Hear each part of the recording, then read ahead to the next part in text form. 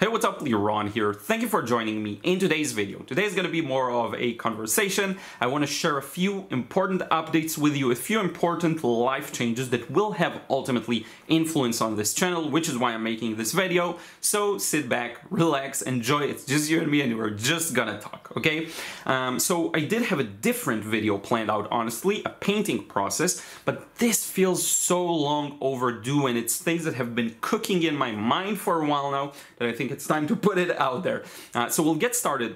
The big thing is I have a few personal changes that I plan on doing and improving the quality of my life, which translates to changes at work. So a bit of the content I produce, how I communicate and all of that, some changes, which is why I wanted to update you once again. So we'll get started with life changes. I am planning to improve a lot of aspects when it comes to health, nutrition, and I wrote it down here in fitness. Now, the lens through which I'm looking at it is just improving performance on a day-to-day basis, not even necessarily sports. So what do I mean by that? The last 2 years or so, I'm looking at Ruth, she's so adorable. The last 2 years or so have been a kind of COVID haze because of ordering more food, ordering out, or with deliveries, and less cooking, less healthy stuff, spending a lot of money on these kinds of things, which is something that's been bothering me for a while now. And I want to make this kind of a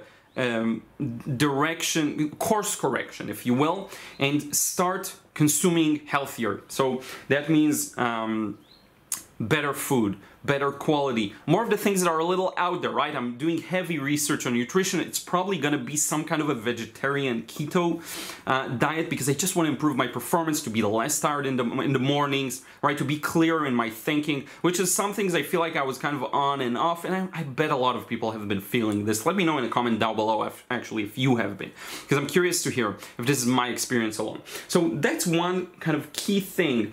Now, second, and this is huge, and that is the mental side of things. This is something I don't necessarily talk a lot about, but to the extent of being transparent with you and possibly helping someone out there, I do want to share that. So just long-term things from my past, different anxieties and different traumas and things that probably everyone goes through, right?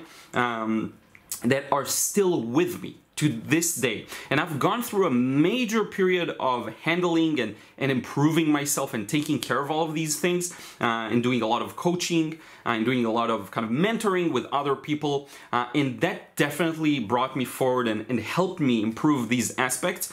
I'm going to give you just one specific example, right? So when I'm in a situation where I feel like I don't have control, or I feel helpless in a way, my body immediately communicates with my stomach. It's immediate stomach ache. And it's something that's been bugging me my entire life, and I really dislike that connection. And I do know I have enough experience from being coached and from seeing other people and from watching content. It can be solved. And it's one thing that's been bugging me for the longest time. And it's this anxiety maybe towards the future, towards dumb logistical things. Immediately, stomach ache. This connection has to go. I want to work on that. I really want to improve the quality of my life. Stress being one of the things that really are a big problem, big detrimental effect on people's health. And I would like to reduce that, a lot of it. Now, the next thing I would say is thriving. So not just, I do my daily awareness routine, I meditate, blah, blah, blah, but I feel like I've gone into this pattern or maybe habit of doing things the same way, and sometimes you just need to get a smack, like to move a bit to the side and see the whole other world of opportunities in front of you that you're missing. And we have a tendency, I definitely have a tendency, I don't know, maybe you don't, but a lot of people do, of going on autopilot, even in the things that should not be autopilot. For example, meditation, listening to yourself, making plans. There's this tendency to go on autopilot, delegate a lot of the free-form thinking and creative thinking and outside-the-box thinking, delegate that to the automatic brain. I like to break that pattern. And that means a lot of things, actually. That means finding ways to expanding my comfort zone in a true way. And it's something that I've gone through a time in my life where I worked on that a lot. And suddenly I caught myself thinking, like, what's the last thing I did that really scared me and I overcame that fear, and I feel like I've gone in a new level, right? And it just doesn't happen that much. And I have reference experience from the past to compare where it did happen, and that's an aspect that's really missing, and that will tie into my next point, and that's just spiritual growth. I don't know exactly how to describe it other than that, which means better habits when it comes to meditation, doing something new. For example, maybe it's yoga, maybe it's other breathing exercise, whatever it is, to bring in something new that will, I guess, I don't even know exactly what it will do, but break my own pattern and help me grow, right? And that's something that's been really sitting on me for a while now. And a part of that is going to be optimizing nutrition. So it doesn't just mean eating healthier. It means seeking out the superfoods, the things that will help me perform better in life, being more awake, being more aware, being more energetic, and all of those good stuff. Now, you see me in my best form. You have to understand this, and goes for anyone who compares themselves to people you watch online. You see me in my best performance always. Why? Because I can record this video multiple times. I get a lot of energy from making art and from talking to you, which is why you always get a very narrow view of me. That does not mean that I don't wake up very tired in the morning. Some mornings I don't feel like creating at all, or some paintings really frustrate me, or that I have this thing where I'm anxious about something in the future, or even some social anxiety that goes into that, or feeling like an outsider, or feeling like I'm in a situation that's helpless. That doesn't mean I don't get stomach aches. I get all of that. That's things that are very personal to me, but also are very common. So you just see me at my best self. That's something to remember, right? For every single thing you see online that's been filtered. You have to remember that. And it's not because I'm necessarily trying to be hypocritical or anything like that, or hide these sides you see I'm talking to you about them. It's more because I want to provide you with the best content. I want to provide you with art and painting lessons, right?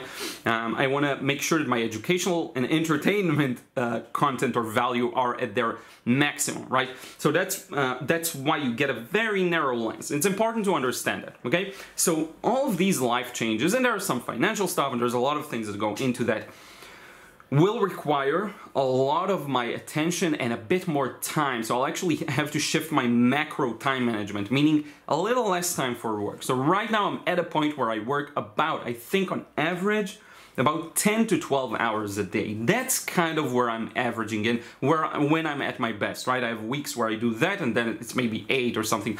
I have to reduce it to around 8 to 10. So that's gonna be, so usually like I'll work 10 to 8 or something, some kind of a weird combination like that. So this time, I have to, for a certain period of time, play around with that. Otherwise, I don't have the time to give more freedom to my mental health and mental thriving and spiritual growth. And also, when you look at stuff like nutrition and exercise, when you start optimizing these things, you actually have to cook for yourself. You have to go out and buy the proper ingredients. It takes a lot of time and mental energy, which just inevitably means I'll have less time for work. Now, that in and of itself doesn't necessarily influence what you get, right? But it will influence one thing, and that is, again, less time for work means I have to be more ruthless with my work time. So the immediate biggest kind of change that you can talk about is, and this has been such a long time coming, I'm gonna reduce the weekly videos from 3 to 2, which means 1 video and 1 live stream. Okay, the live streams stay. Maybe I'll change the day. I'm not sure yet. Remember, I'm taking this slowly. This kind of a change, you know, people, when you try to change everything, you change nothing, and you just get right off of the wagon, and you just fail. So I don't want that. I want something that is long-term and that actually works. So, but this is going to be the biggest, I guess, change. And why do I say it's been a long time coming? Forever, I've been saying, I want to devote more time to art, more time to improve the quality of art, more time to improve my skills, more time to, and I always talk and talk and talk and talk, and I never actually do. I've been maintaining that 3 videos a week benchmark for years now. I just want to give myself permission to do less. And that's the thing I have not given myself yet. And now I'm giving myself that permission by putting it out there. It's going to be 2 videos a week. Now, why did I not give myself permission? I don't know, an arbitrary standard, fear that the channel will tank in views, fear that people will forget about me, all of these things, fear that the business is going to get hurt, but I owe it to myself to reduce the number of videos. Now, one more thing I want to do is better quality. So hopefully, maybe you'll feel this. I don't know yet, because right now I'm at a point where I'm reducing that time to devote it to something else, not necessarily work. So I don't know exactly if you'll feel that, but one thing you probably will feel is I have more time to paint for myself, and you will see an improvement in art. Maybe, maybe not. That's the most important part, is I want to feel that, right? Feel that growth. I have a few sticking points that really annoy me in watercolor, and I want to get over them, and I think the best way to do that is to take that extra time. So that's another thing I wanted to talk about. 2 videos a week, again, more ruthless with my time. Yes, I will devote more time to the system, things that make me money in the future, because remember, I'm a business. I have to be able to continue doing what I'm doing. And one of my fears when it comes to the future, and it's not the type of fear that gives me a stomach ache, that's actually a very well-maintained fear, is the fear of not being able to continue doing what I'm doing. That's the biggest thing that drove me for a long time, and I do want that to change. I want to be driven by creativity, by desire to share and to create awesome art, right? But that's life. You know, sometimes you're driven by fears as well, and that's okay. So that's always at the back of my mind, because if I had a job and I get fired, I can always find a new job, especially if I have good, valuable experience in the field.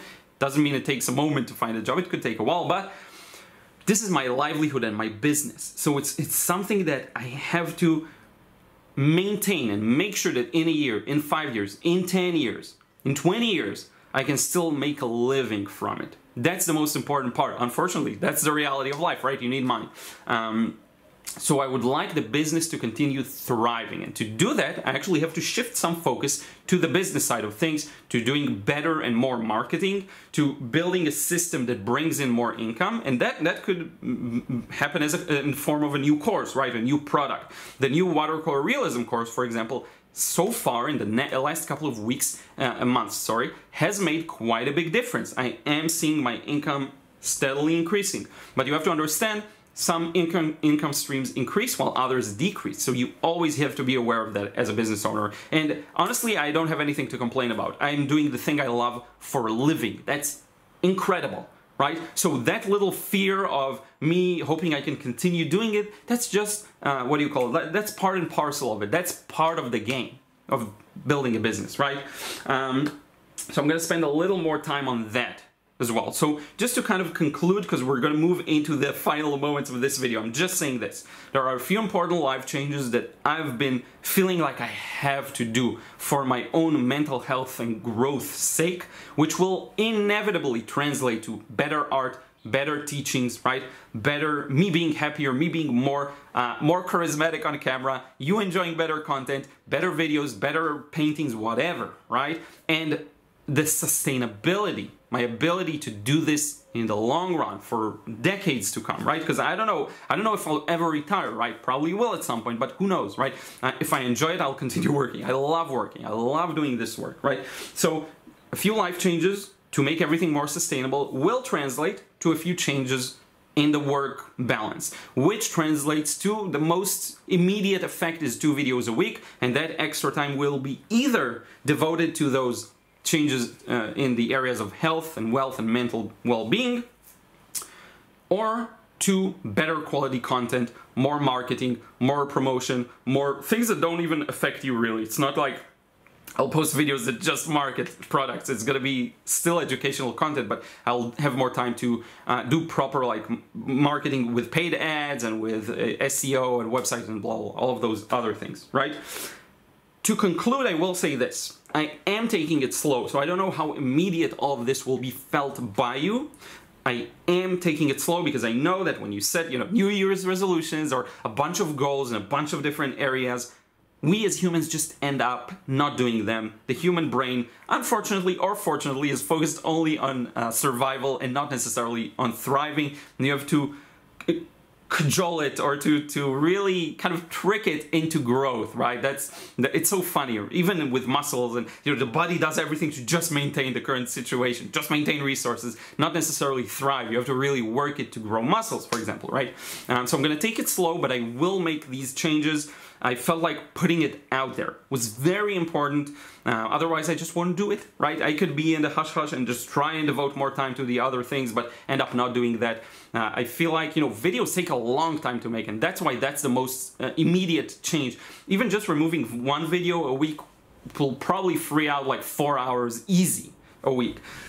So, you know, and maybe I can decide to batch more, to film more batches and then post for the future and then have a month without having to worry about videos, right? So it's just this one very time-consuming task. Hopefully that will translate to more communication, right? So fewer videos, more time answering your comments, because that's fast. I can do that much faster. I do want to preserve the live streams, though. The live streams are, in my opinion, the oxygen for me, because that's the best way for me to interact with you, and that's the best way for you to get your questions answered, and it's the most immediate type of conversation. I have to maintain this because it's something I love. It really puts me in the zone.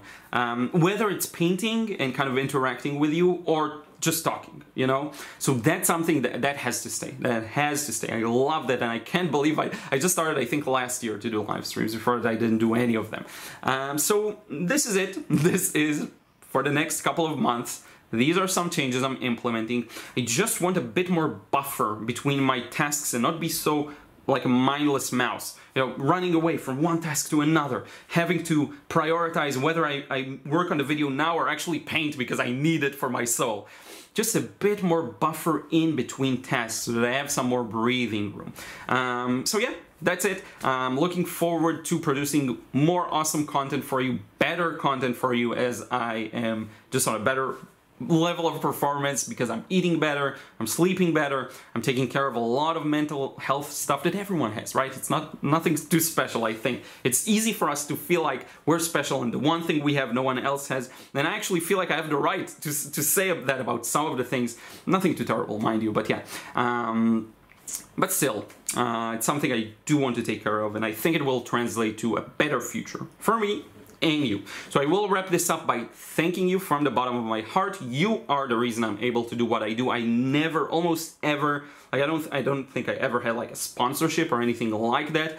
I am very much a B2C kind of person. I'm a business to customer, less of a business to business, which I will work on improving that aspect too, but I love the direct interaction. I get so much more satisfaction to sell you a course rather than to put an ad in a video, right? And I actually have one ad maybe planned, maybe a sponsorship, so it's funny, but it's a good one. It's what I love, you know, it's just what I love doing. I love that direct communication with you. I love selling a painting is much more valuable to me than running, let's say running a Facebook ad and just having sales, right? Which is important. Which is a big part of making money as a business. But the thing that really I'm passionate about is that directness, me and you, which is why I'm just, you're the only person I can thank. So thank you so much. Whether you're watching the videos, commenting, liking, if you're subscribed, if you've been a long time subscriber, let me know in a comment down below. You know, actually, let me know in a comment down below. If you made it this far to the end of the video, let me know how long you've been subscribed or what year you subscribed, if you remember, you know, if you can even know that kind of a thing. I'm just curious to hear. If you're new, let me know. Just really curious to hear that kind of a thing.